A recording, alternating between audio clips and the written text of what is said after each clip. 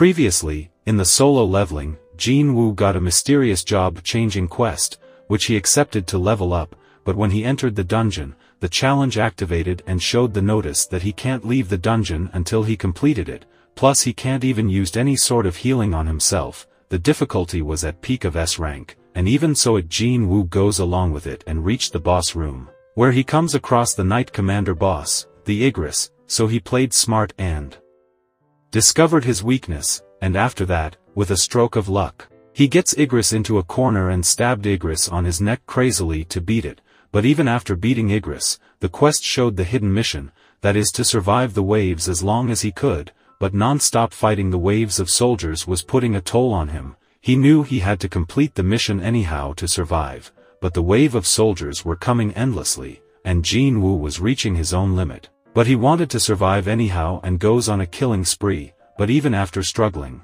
like crazy there was no end to it, so he started hearing the mocking he once endured in the past. Being the weakest hunter of the history, useless, who can't even go to E-rank dungeon raid uninjured, and those people were trying to brainwash Jin Woo to give up. Even Juhi appeared there, and behind him, he saw himself. His other side was telling him to give up. He praised Jin Woo for having a nice built-up body, but there was no difference from the inside. An E-rank will be an E-rank, the weakest. It was distracting him. A nasty way to make him give up, and even though Jin Woo kept fighting, the distraction worked this time, and the other self told him to die, just like before. But his luck strikes in the end. He didn't complete his daily quest of training, so the penalty kicked in.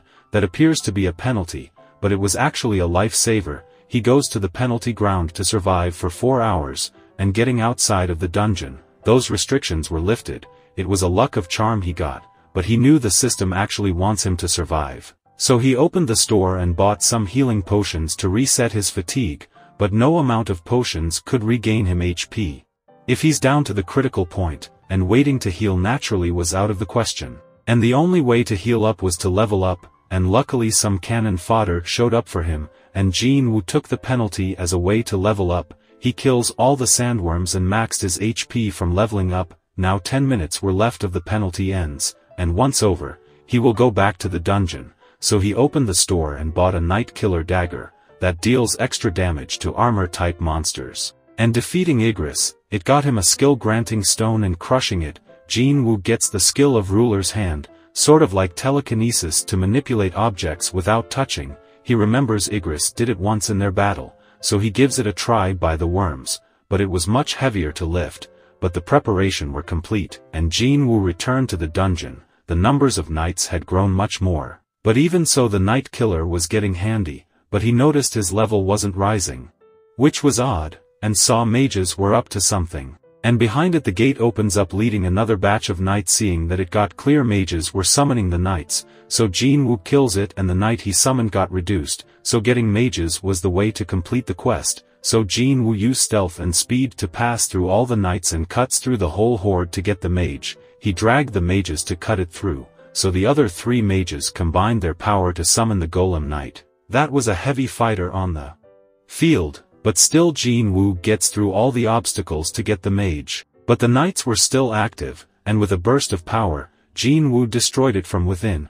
That marks the end of the quest and the rewards appear. The system starts to show some really weird sentences, but the one noticeable was telling that the player gets to summon ghosts that will follow their owner, and thus it will be called Shadow Army. Now it's time. And the system shows Jin Woo his job changing is a success. He gets to be a necromancer, a mage type who calls out undead as his soldiers, but Jin Woo was an assassin type, so all his hard work could go to waste if he accepted it. So Jin Woo rejected the change, but the notice told him to reconsider. It's obvious that the system wants him to choose yes. So he thought about it for a little and realized it's a type of summoning magic that those mages kept using. Then Jin Woo comes to the conclusion that his stats can't disappear, which means he could still level up and fight on front lines, and Shadow Army could come in handy. So he accepted it, and the burst of magic starts to surge throughout the room to get inside Jin Woo.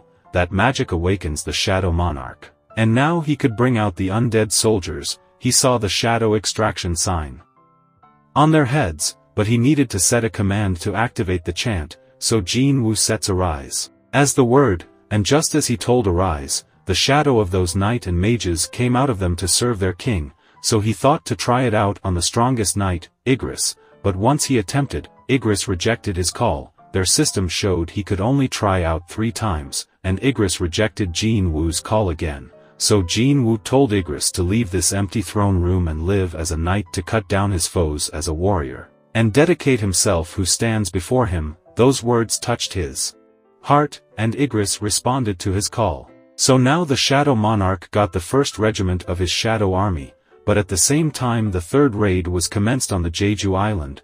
It was one of the most terrifying raids that took many lives in the past, so those who survived still wishes to wipe out those monsters residing in that island, and for that, Choi Jong-in was heading towards the nearest place to Jeju Island with the best of his guild's ranks, and radar picked up something, and landing at the nearest island to Jeju Island, they found something very shocking. They saw the monster ants are now evolving themselves to fly off the island they were residing on.